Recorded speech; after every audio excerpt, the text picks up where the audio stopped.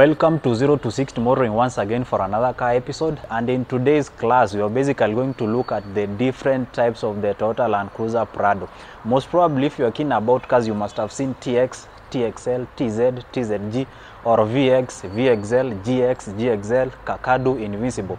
Now today we are going to understand what do these TX, TXL, those badges, what do they mean? Are they there for decoration purposes or they have some specific meaning? So if you are new to 0 to 6 Motoring, make sure you subscribe to this channel because we normally do car videos like this. You can actually browse through our YouTube channel, you are going to find many car videos, or our Facebook page. We normally also write car articles. They are going to help you to make an informed car decision. So Toyota Landcruiser Prado trim levels explained.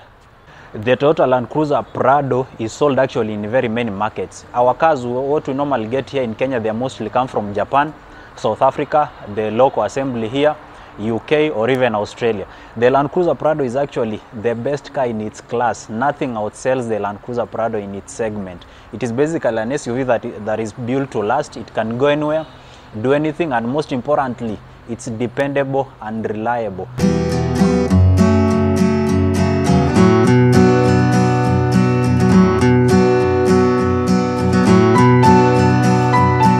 The Toyota Landcruiser Prado is basically named according to the market origin where it comes from. There are four main markets actually for the Kenyan Prados, which we normally have here: Japanese, Australia, the UK, South Africa, and the local assembly. The basis or the origin of the Toyota Landcruiser Prado basically defines these badges you see here. Let's start with the Japanese market. Now in Japan, there are actually four trim levels. At the entry level or the base spec, we have a TX. After the TX, we have a TXL. After the TXL, we used to have a TZ, which is now chopped from the lineup, and then the top of the range is normally called the TZG. Actually, if you are new on this channel, I've already reviewed a Landcruiser Prado TZG. You can check it on the channel. So what are the differences between TX, TXL, TZ, and TZG? The first difference, the first thing you'll note immediately for Japanese Landcruiser Prados is this flat tailgate. Actually, for the J150, all Prados from the Japanese origin mostly, and maybe the UK market, they normally come with this flat tailgate. Basically, when a Prado has a flat tailgate, it means it has one fuel tank. Those ones which normally have another a spare wheel on the back, they normally have an extra fuel tank, meaning they can go an extra range. That's why they have that two fuel tanks and the spare wheel on the tailgate. Now, in the entry level, this normally comes with the 2.7 liter. It's normally called the 2TR petrol engine. It's normally aspirated actually. That is the base model. It's gutless, lazy, but very reliable. Something that is pretty simple to live with, especially when you're looking at the maintenance aspect. Now, many Landcruiser Prados, the TX, normally they come with fabric seats. Most of them don't have a sunroof, and then yes, they are normally there is an option of a 5-seater and a 7-seater. In rare circumstances, you can also find a Landcruiser Prado TX from Japan with a diesel. That is the 1GD 2.8 liter that is from year 2015, but it's very rare. Most of the TX, they normally come with a 2.7 liter. The seats inside are normally fabric or leather, but they are normally manual. They don't have electronic adjustability. A sunroof is actually an option. Some of them come with a sunroof, and some of them don't come with a sunroof. How about the TXL? The TXL also comes with either a 2.7 liter petrol engine or a 3000, not a 3000, a 2.8 liter. That is the 1GD engine. But now it's normally better spec than the TX. Basically, you find it with actually leather seats, but electric adjustability is normally an option. Most of them also come with a sunroof, and actually a full Japanese TXL may be different from a local TXL or a TXL, maybe from the South African market. So TXL, the difference between this and the TXL is that the TXL has leather seats. The seats can also be electronically adjusted, and then it normally comes with 7 seats. This one you can find it as a 5-seater. That is the difference between the TX and TXL. Next we look at the TZ. After the TXL, we have the TZ. Now, the TZ used to be above the TXL, but it was chopped off from the lineup in 2014. Now, the difference between the TXL and the TZ is that the TZ used to be offered with a 4000cc natural aspirated petrol V6. That was the main difference between the TXL and the TZ. It used to come with a sunroof as an option, but most of them used to have it, leather seats, and then it was better spec, different even from the sound system, but then it's not there in the lineup. So the difference is between the TX and TXL and the TZ used to come with the 1GR 4000cc petrol V6, but it's no longer there. Let's look at the TZG. Above the TZ, we have the TZG. Now the TZG is the highest specification Landcruiser Prado you can get from the Japanese market. Now that is what deserves the name fully loaded. Now the TZG, for example, if you're looking at 2015 for a Japanese one, it normally comes with a 1D 2.8 liter turbo diesel. Previously, it also used to come with a 4000cc 1GR petrol V6, but nowadays it's exclusively offered with the 2.8 turbo diesel 1GD.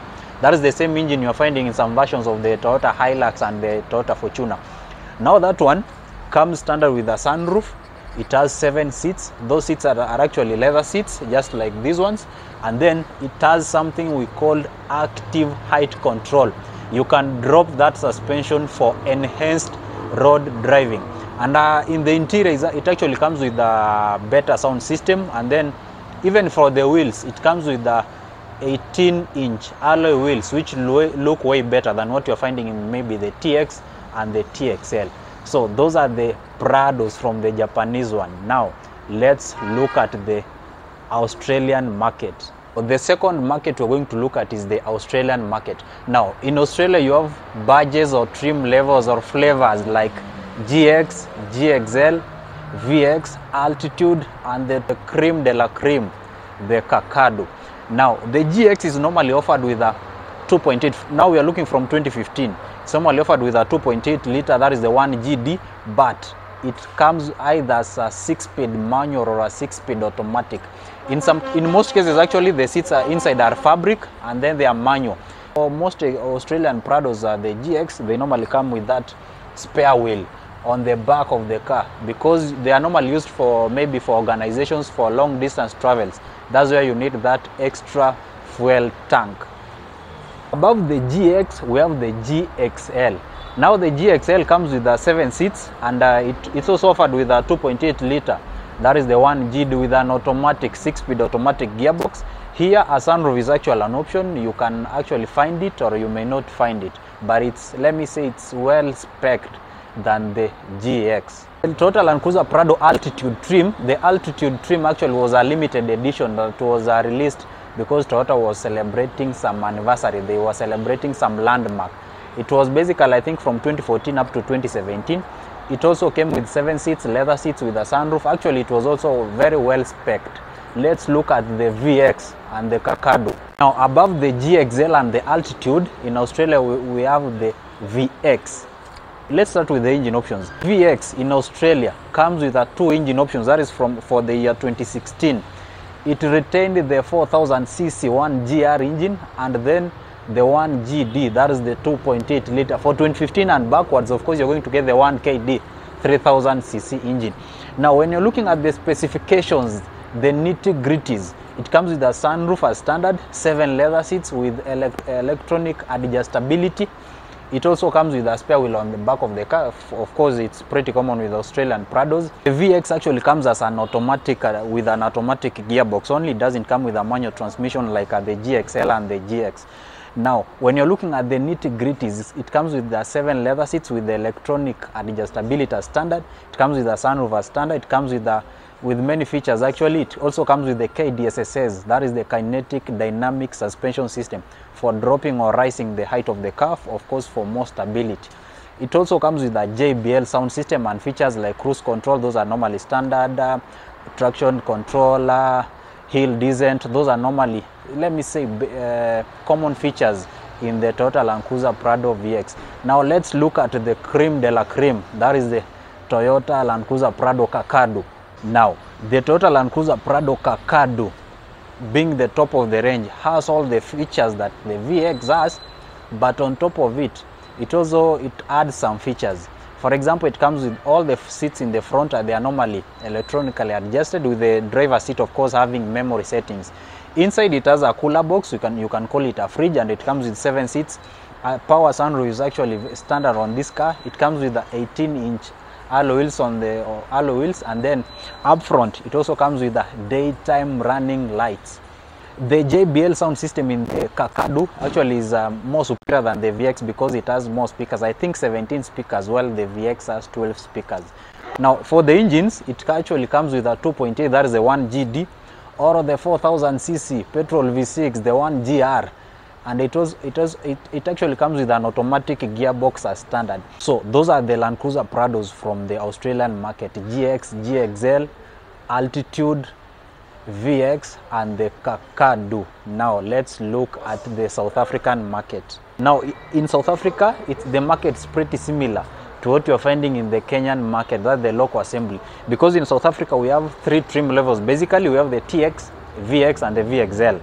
So in South Africa, the 1KD 3000cc engine actually was continued until like 2019. So you will find it in the TX, in the VX, and actually in the VXL. So that's the main difference between maybe Australian, Japanese, and South African Prados. They enjoyed the 1KD engine for quite some long period. So the TX in South Africa actually has standard features. It's normally a 5 or 7 seater. It comes with the leather seats. It can have a sunroof. It's actually an option. And then the VX actually has pretty similar features to what I said about the Australian one. And another thing, when you're looking at the top of the range, that's the VXL. And the VX, they actually also continued producing the 1GR, that's the 4000cc petrol V6. So those are the differences between the South African Prados and the Australian ones, or even the Japanese ones. They enjoyed the 1KD engine and the 1GR engine for quite a long time, until maybe in late 2019. Let's look at the local market, the local assembly. Now in the local assembly, the trims start from TX, TXL, and now VX and VXL. Now the TX actually can be offered with a 6-speed manual or a 6-speed automatic with the 2.8 1GD, or for 2015 or older models with a 3000cc 1KD. That is for the local industry, the local assembly.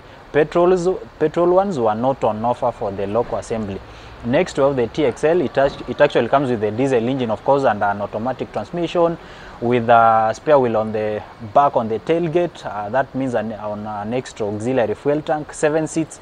A sunroof actually can be an option. It is an option actually for the TXL. Now when you look at the VX, it's actually better spec than the TXL. It comes as an automatic gear with an automatic gearbox, that is a 6-speed, and then with either 1KD or a 1GD engine. 1GD of course for 2016 up front. That's the 2800cc engine. A sunroof is standard for the VX, and then the wheels are normally 18 inches.